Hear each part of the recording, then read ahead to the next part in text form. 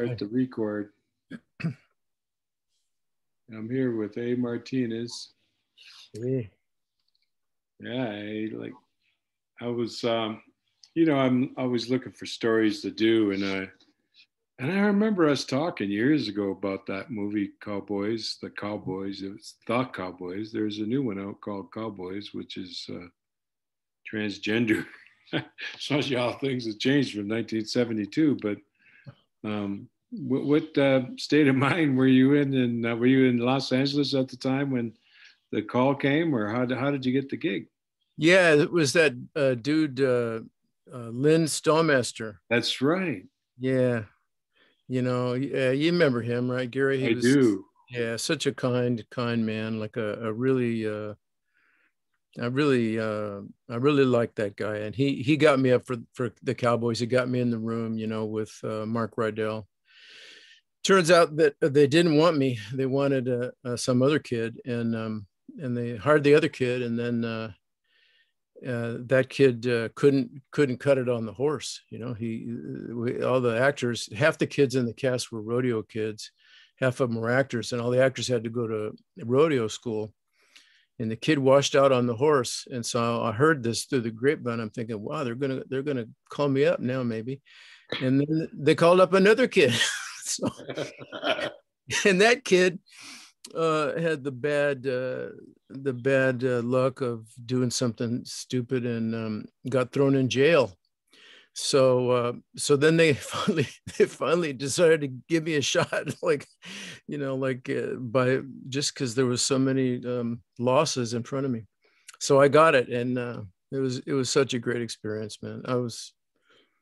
I couldn't believe it, actually. My daddy used to take us all to the drive-in to see all the John Wayne movies, and it was just such a trip to be there and have him be there in real life. It's like, I told this story a few times, but I always felt like a kid in my pajamas around him, because we at the drive-in, we would always fall asleep on the way home. My parents got wise to our tricks, so they started making us wear our pajamas to the drive-in so they wouldn't have to put them on when we got home.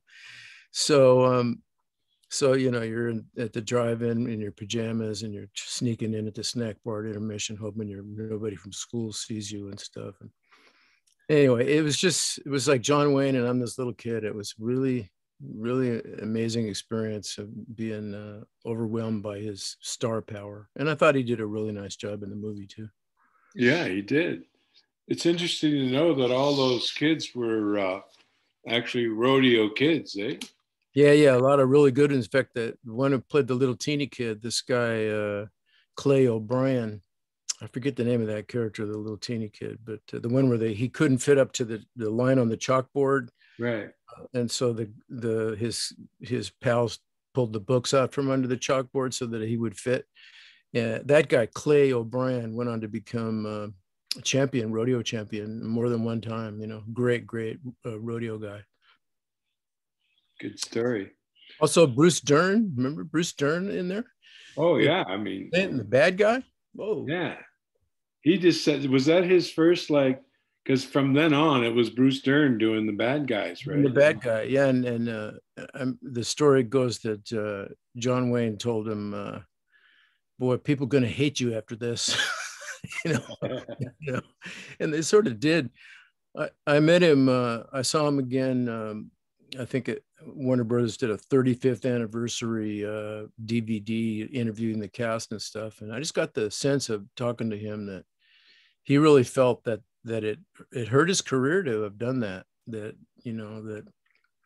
killing John Wayne was just made him so, he said literally he got death threats. So I don't know, but yeah, it was great. I'll tell you one thing I'll say for sure. He was how it is. You get to do these jobs, and you get to go see all these people, and watch them work. And you've been studying how to do it and going to school to figure it out. And then you meet these certain actors, and you just go, wow. And I remember looking at him going, okay, this is a whole different thing he's doing. So I made it my business to be on the set whenever he was working. And there was this one day where he's putting a rope around Roscoe Lee Brown's neck, going to lynch him, when the kids caught up to him and tried to get the cattle back. And I'm watching, and he starts ranting and yelling at Roscoe, and I'm hearing all this stuff, and I'm thinking, that ain't in the script, and then they do take two, and he does a whole other rant, and that different from the first one is just making stuff up off the top of his head. And I'm looking around, and there's Mark Rydell, and he's just smiling and bobbing his head, and I'm thinking, wow, they don't care if the guy says the words in the script. They just want this dude to be scary, and that was like a lesson, like, oh, I get it. So they're hiring us to play characters, not to necessarily just say the words. That's a good story.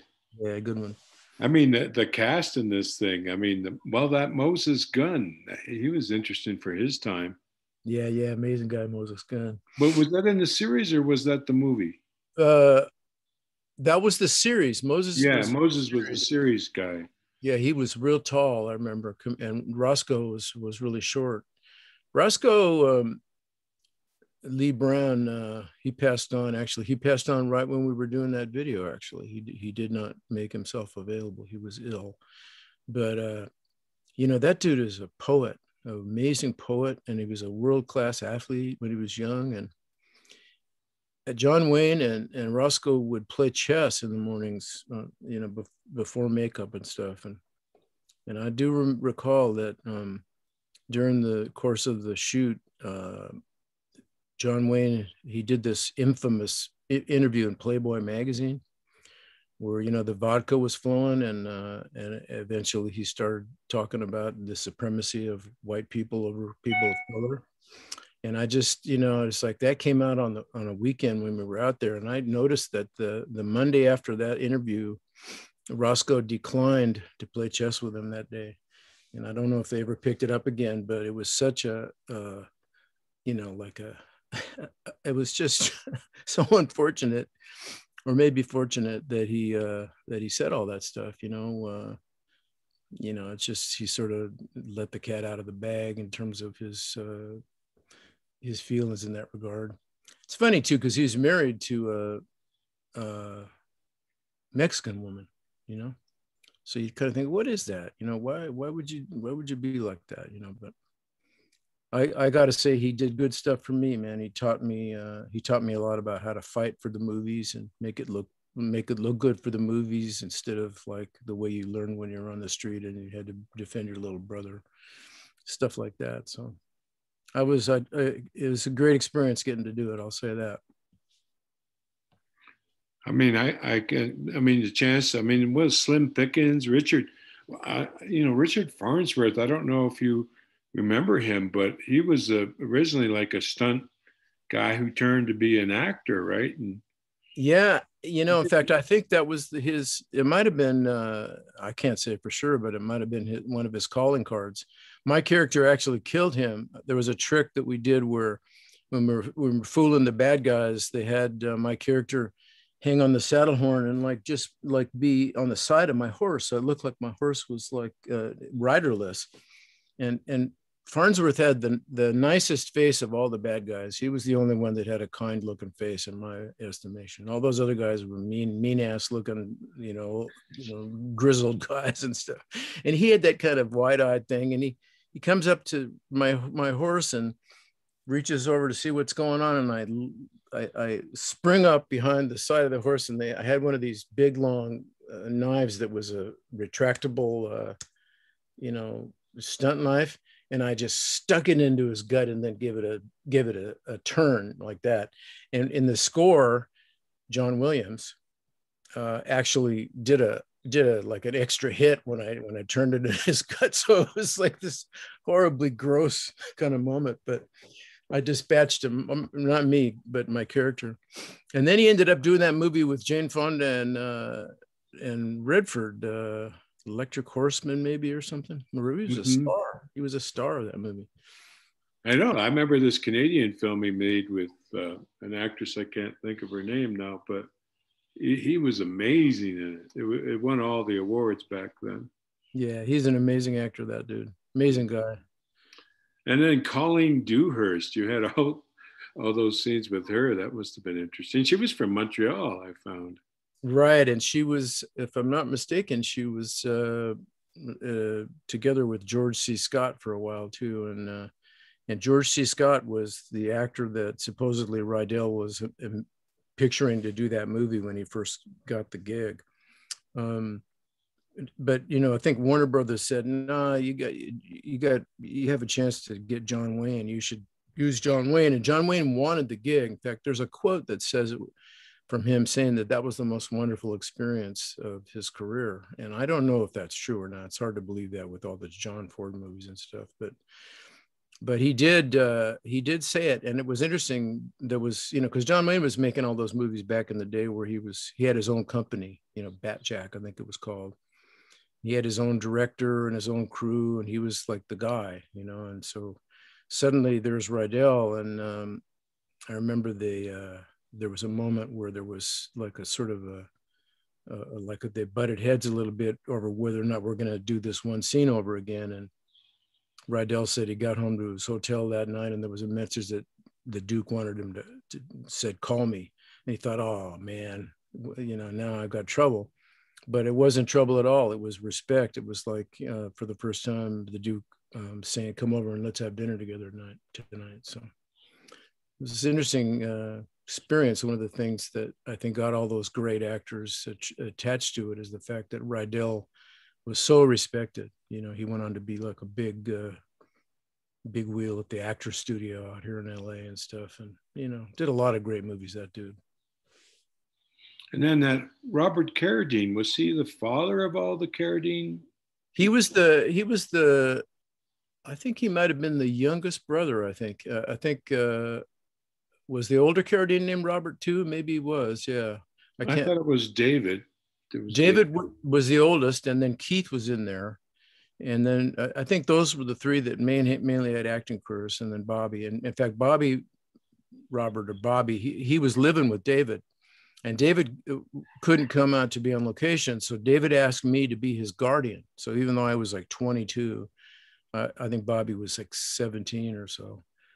Maybe I was 21, but I ended up being his guardian on that show, and I had responsibility for his, for keeping him morally pure and everything. And I tried to do the best I could, Gary. That's all I could say.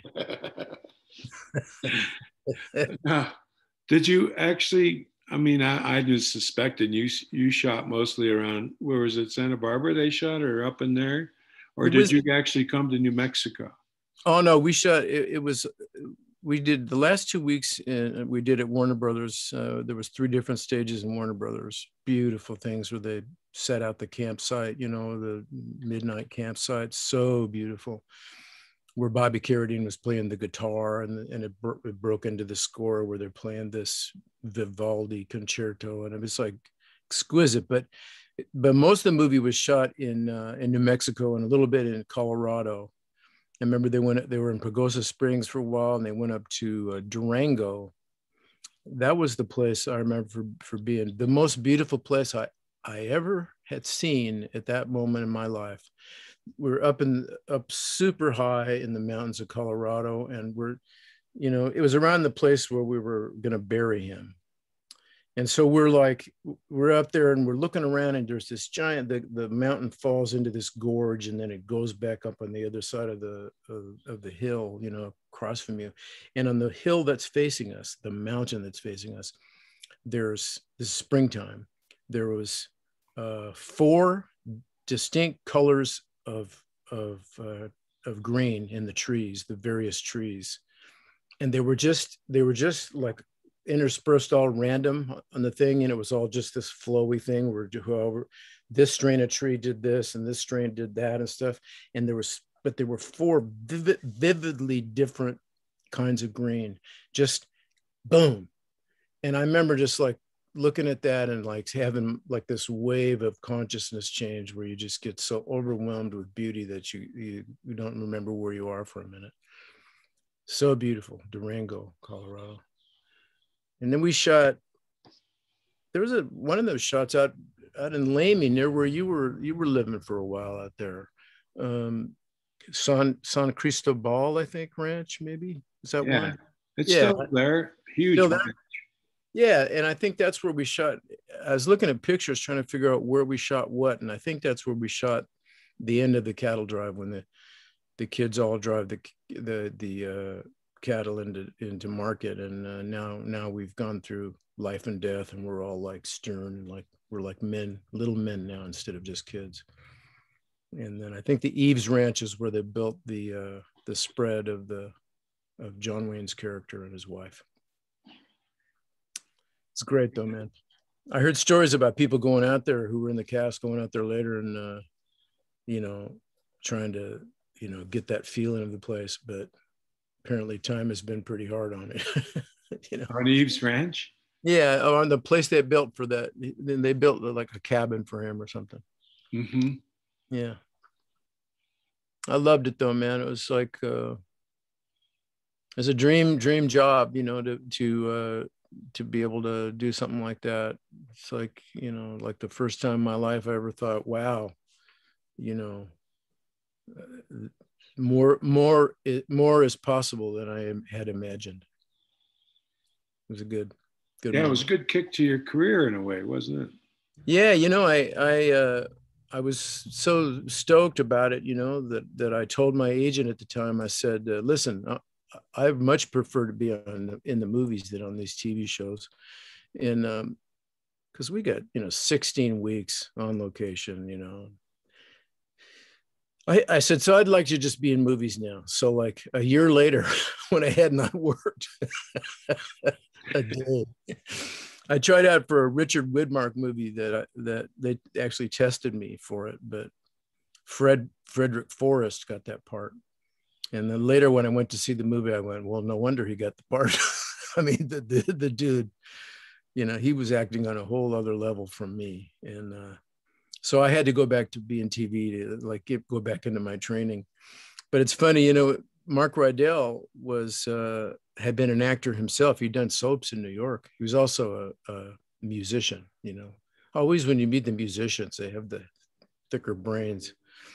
It's like the dude, when you're struggling, he just like, he wouldn't say much. And then he'd just walk up and just whisper like, you know, a few words, just whisper them into your ear, just between you and him, just a simple sentence. And like, boom, the lights would go on. And so I'd be back on some set of the streets of San Francisco or something the next year. And I'd be like sitting there on the scene going, why is this scene dying? What's wrong? What's wrong with the scene? And I literally started trying to imagine Mark Rydell, trying to conjure him and think, what would he say to me right now to save me? But I never could get him to show up. Yeah. No, it's so true. You look, that's really what directing's about. Just open your eyes to something you're not thinking about or seeing. And yeah, it's so subtle sometimes. Yeah. All right. Yeah, I think we talked about everything I needed to talk about. You're a great guest, and we should have you on the show. Like we have a regular guest. We're only 8 weeks in, so we'll wait till we build up some ratings, and we'll bring you back for a. You got anything going? You cool. Yeah. Well, I just finished this gig. I got a couple of things. You know that feeling when you got something that you did and it's not out yet. You know how that feels good. Yeah, I know. You know, it's bad when you don't have that, because when you don't have that, it's like, oh, it's possible my output is like done. Yeah. But you know, it's like I got to go to New Zealand last year to do this gig for Netflix, you know, and they don't want me to talk about it. It's that kind of thing. But right. It was super interesting part, like nothing I've ever played before. And I had heard that this guy who wrote it was thinking of me for this part. I heard it like a year and a half beforehand, you know. And you know, over the course of the years, once in a while you hear something like that. Somebody's got you in mind for something really cool, and you know, usually it never happens. And for me, and but somehow the dude he meant it. He called me up. He called my agents up and says, "Hey, I'm offering him this gig on this show. It's like episode 9 of these 10 episodes, but it's just the coolest thing, man. It's just so creative and smart, and he wrote it for me, and I didn't screw it up, So he came to me afterwards. He said, "Man, you're making me look real smart, that you did such a good job with this." So that made me happy. Yeah. And then I got this gig on a Michael Bay movie that just finished just last couple of weeks, where Jake Gyllenhaal and Yaya and Aiza Gonzalez and Moses Ingram, and a lot of Cool. really cool people. And it's not a big part, but it was a good part. So I got a couple of things I did, and Yeah. feel relieved, Yeah. Was you working on that Yellowstone? Never did work on that. No. It's over now, is it? No. I don't know. I'm not sure I keep up with it enough to know, Yeah, me neither. Yeah. I've heard a lot of people say, "Oh, you should be on that show and stuff," but Oh yeah. I've never watched it. yeah, I auditioned for it too, but Mm. got a lot of criticism, I guess, from Adam about stuff. Oh, really? Well, I guess they cast that Asian girl originally for that one that got raped in the wind. What was that? You had a title, same name. Born to the Wind. No, remember Graham was in that. It won an Academy. Oh yeah. Wind River. So I just figured there ain't no Indian girl wants to get raped. So that's why they didn't sign up. So they hired that girl. I don't know. That's what I thought. But Adam took offense to that and thought, an Indian girl should have had that part. And then when he did the series, he brought I guess she's Asian or something, into the show too, to play the main native girl. And that got all twisted up in a knot. That's too bad. Yeah. Yeah. Well, we'll have to bring you up and do Resident Alien, or. Oh man, I'm ready. I'm ready. Yeah, I'd love to do that. Yeah. That dude is so funny, man. He's so funny, that dude. He's like, he's got something other thing going on. That. Who, Alan? Yeah. Yeah, I mean, sure. Come on now, man. That guy. What the hell is that? That's amazing. Yeah. It's really coming along nicely. He's a pretty cool guy. Well, he's pretty, very concentrated. You can't really hang out with him much, but that's cool.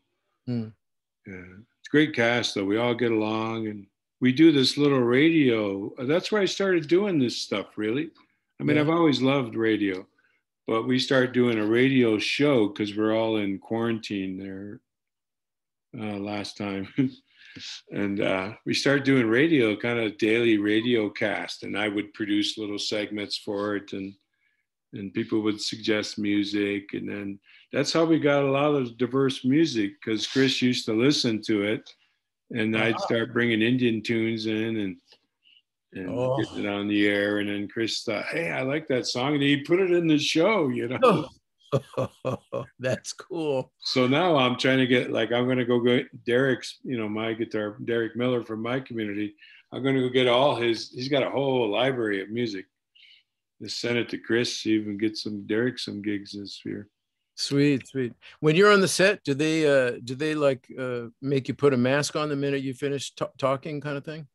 Yeah, we shot in September because that's when we went back. We went down March 11th, like everybody. And then, we had to go through all kinds of shit. I had to quarantine for 2 weeks in Canada. I mean, I'm surprised they let everybody in. They shut it down more tight after we did that. And but we're going back. Money can buy you in to shoot. But yeah, they do all I don't know if it's a daily test. The nurse comes to your bedroom there or hotel room. Gives you a thermometer and puts the thing on your head. They test you, and then they test you when you get the set for the instant test. And I mean, I worked in LA just in November. They kind of were doing that too, They were pretty efficient with that testing, especially we had we were in, whatever there, just in the valley, just the start of the valley. What do you call it? Studio City. Some abandoned homeless lot of mall, and we must have had 200 people out there. Mm. You know, it seemed pretty risky. It's for that Rutherford Falls Oh, yeah, yeah, yeah. that's coming out. It had all kinds of Indian control in that day. Like Wow. all the top showrunner was a Navajo girl. I was like, wow, this is fucking trippy. I know. Yeah. So that's really changing all that stuff. That's so good. I know. I had a hard time getting, I just, every time I'm doing this last thing with Michael Bay, every time I just finished, I want to talk about it because it's like I'm learning, it's like every time you do the scene is like you feel with me, it's like, oh, a new thing comes every time I do it. But there's somebody, where's your mask? And I kept forgetting, there was no place to put it. I had to go hide it under some papers or something. So I was constantly having to and I understand why, and I'm glad we did it, but it really, it started to drive me crazy. Like the fact that in one single day, I must have been told, where's your mask? Or given a new mask 50 times. And, and I'm just trying to figure stuff out and think of stuff. And I want to like figure out what's going on with the other actors. And it was really, the first time that I really thought, wow, this makes it harder than Oh yeah. You got to keep your mask on to your scene. They kind of tell you when to take it off. Right. And then you got to put it back on again. So that's why you just end up racing to your room because you can take your mask off. Take your mask off, and plus, I'm so grateful that so many of the people around here have been willing to wear masks. A lot of them haven't, and it's amazing to see some of your neighbors just like going, I ain't doing it, and just think, wow, really, man, you're not going to do this, and I got my family here. It's just shocking to me, but when you're in the thing and you're working with these actors and stuff, and you did a thing and you want to like communicate with them, and the first thing that happens is their face goes away. It's like, what is going on with your face? It's like you realize you take those cues, for you got to read the eyes. Then you got to read the eyes. I know. I want to see if you're smiling though, man. Yeah, I know. But all good. So grateful that we're gonna be okay, I think. Yeah, I think so. Did you get the shot yet? Sure did. What'd you get? I got Moderna. Went to Dodger Stadium, where I've gone so many times in my life, man. Uh-huh. Had so many great experiences at Dodger. In fact, I met Leslie because of Dodger Stadium. I went to Dodger Stadium the night that Sandy Koufax threw his perfect game, September 9, 1965. And I mean, and then years later, I get this from a guy at AFI wrote a script. It's like American Film Institute, so nobody gets paid if you're an actor. But in the script, the character that they offered me was riding in a pickup truck with his father, and they were talking about watching Sandy Koufax pitch. And I'm thinking, there's no money, and I'm losing my house, and I'm having to like fix it to give the money of my house to like this woman that I broke up with, and my brother and me he's helping me. We're so. This Mar? This is Linda Pacino, and so I can't do this, but I showed it to my brother, and he goes, oh man, well you got to do that. I go, well man, we're sitting here eating Jack in the Box 3 times a day. Just we're so strung out. And he goes, well, if you don't do this part, man, and talk about Koufax like this, somebody else is going to get to do it. Just think how it's going to make you feel. So I thought, what a brother. Anyway, so I did the movie.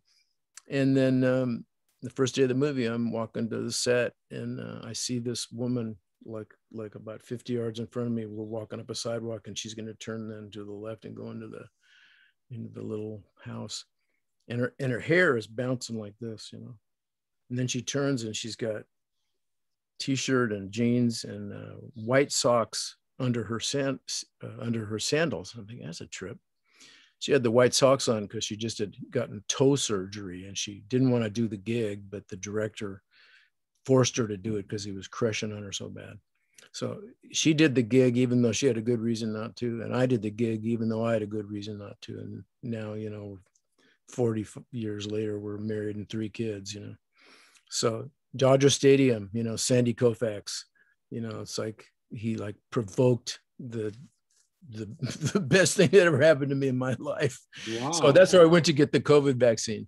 They shot the Moderna. Did you go together? Yeah, we did. Cool. And then the second time we had to go separate the second time. But yeah, we got it. Have you got it yet? Yeah, I got the Johnson and Johnson. Cool. Yeah. Well, when did you get it? Shot. When did you get it? It'll be 2 weeks tomorrow. So I'm, Good. Did you have any reaction to it? Yeah, I did. I got a shortness of breath, woke up with a fright and little chills and stuff. I don't know. I didn't feel good. I had to go to sleep. Yeah. Yeah. What, they say, oh, the girl told me, make sure you work your arms. So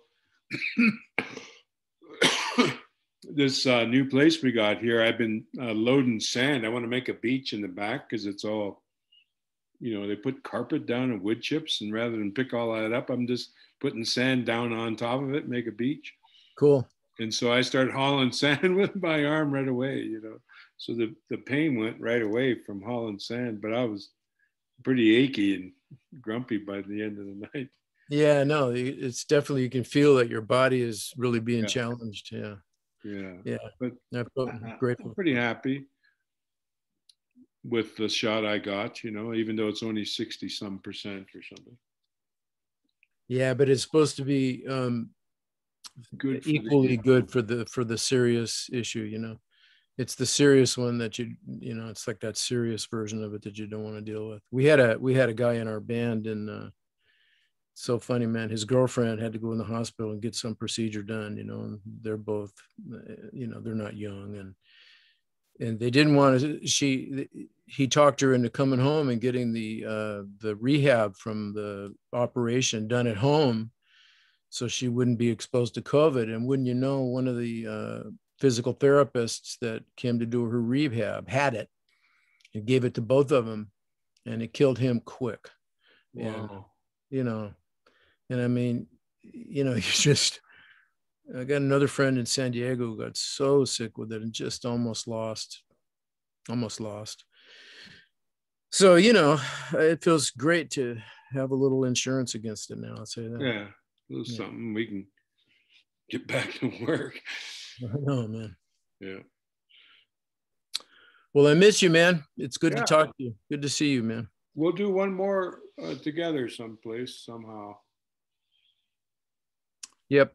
I'm keeping it in mind, and I got this thing I'm trying to get set up. That's right.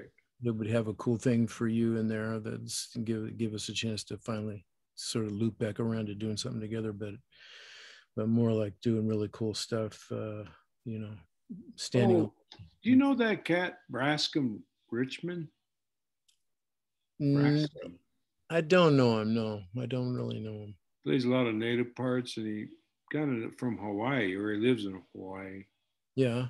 Kind of a stunt man who, he did some series I can't think of, but I thought you might have come across him over the years. He's been around forever. Yeah, I know of him, but I never actually bumped into him. Yeah. Yeah, he's kind of a funny cat. Yeah. Oh yeah. Very brash, very kind of brashy dude.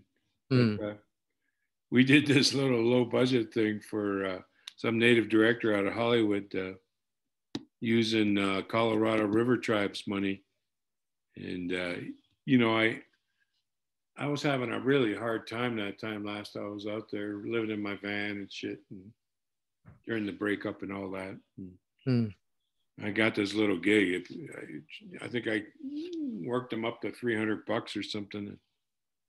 And I couldn't do the lead because there was some, I don't know, reason why I couldn't. And I said, well, if there's anything else. And he gave me the kind of, third or fourth part. And he managed to get Brascom to do the part I was supposed to play. And he did it really well. Like, he's this perfect for that part. My part's really fucked up guy, but it was fun. What's it called? It's about a country singer girl. Hmm. She ends up showing me her tits in the short. It was really funny. I can't think of it now. Well, I look. Kyla Garcia was that girl. She's really cool. Kyla Garcia is the actress. It was called Blackwater. Oh, okay. Yeah, played at Slam Dance and a few other spots. But Cool. anyway, I thought you might have known him from over the years. No, I got a couple of ideas about who to go to for help, but I'm trying to be real careful. I'm probably just scared is all it is really. For But the money, you mean? Or? no, just like to help with the vision of it and the idea of trying to write it out. Um, I think the thing about it that most is complicating is that I got this idea that it starts in a certain locale, sort of focused in a certain world, but then it gets pulled into another place. It starts here, but it ends up going there. So it's not a simple thing to explain. And my manager said, "Well, you gotta explain that." And he said, "What you got to do is you got to write an episode that's set in the other location, so we can see what the two worlds are like. If you're going to pitch two worlds." So I did that. But of course, the problem with doing that is that you have this world, and it's there's a lot of people in it, and then when you when you write episode 2 and you find a way to jump to the other world, which really wouldn't happen all at once if you really were doing the show, suddenly there's all these other people in this world. So now you got all these people and all these people, and it turns into a shit ton of people. And that's always been his beef with me is, why do you write these things that have so many people in them? It's like, I said, well, that's the way I grew up. So that's, what I value. And Have you seen that? What's that girl you worked with, Cassidy Freeman? yeah, yeah. Have you seen her new show? That Gemstones show? Yeah. No, I haven't seen it. How is that? Fuck, check it out. Yeah. That's trippy. Okay. That's what's that guy's name? Danny McBride. Danny McBride. Yeah. I love that dude. Yeah. Yeah, you'll love this show then. And Goodman, he's Oh yeah. Perfect gig for him. But cool. Yeah, I'll check that out. I've been meaning to. Yeah, it's worth I it. love her. She's an amazing person. Yeah, she is. She just lives around the corner here now. Oh, cool. She's just the next street over is Spruce. Oh, wow. Bought a house there. Oh, good for her. Moved out of LA, I guess. Yeah, so did the guy Bailey, the guy who played Branch in Longmire. He moved to North Carolina with his family. Mm. A lot of people doing that. A lot of people I know actually leaving California. I heard that Australian guy's coming back. What's his name? Rob Taylor? Yeah, I seen him tweet something that he's on, like he's going back to someplace to shoot. He didn't say what though, right? No, he's very vague. Yeah, I know. Right. Everyone is like asking me, "Oh, so is something happening?" I said, I'd be the last to know. Yeah. But it's cool. Yeah, it's cool. Well, man, have a good rest of your day, brother. Thank you. Give my best to Les, and we'll see you guys soon, I hope. Yeah. Please let us know if you're going to be in town, man. We got a little more space now. Yeah, cool. Give you a shelter if you need it. Yeah. Sleep outside now. Cool. Yeah. Oh, hey, when is this going to be on, man? I'll let you know. It's going to be in April. Okay, well, just let me know so I can make a noise about it. Yeah, it might be with the Dennis Hopper guy. That filmmaker made the doc about Dennis. Oh. Along the Road. Mm. Along for the Ride. Oh, that's a cool guy to have gotten. That's good. Yeah, yeah, he's cool. I never worked with Hopper. I auditioned for him a couple times, but he always gave me a hard time. Oh yeah. He didn't like my West Texas accent. I said, just put me there, man. 2 weeks, I'll grab it. Hmm. Just like you want. But I thought I had a pretty good West. Don't start in with it. Don't start in giving me grief about my accent. I know. It's a I fucking know. low shot. Yeah, come on, come on. Yeah, yeah, yeah. But yeah, bless his heart. Yeah, Yeah. for sure. Oh, good. Well, let me know, man, and I'll make a noise about this because I know a lot of people would be happy to see us doing something together. Okay, cool. I Okay. will. Yeah, you I'll be be well, sure to Gary. send you the clip, my clip. Maybe not the whole show, but our little 10-minute piece we'll end up doing. Okay, cool. Yeah, yeah. Let me know. Send Okay. it. Okay. You be Adios. well. Hasta luego. Okay.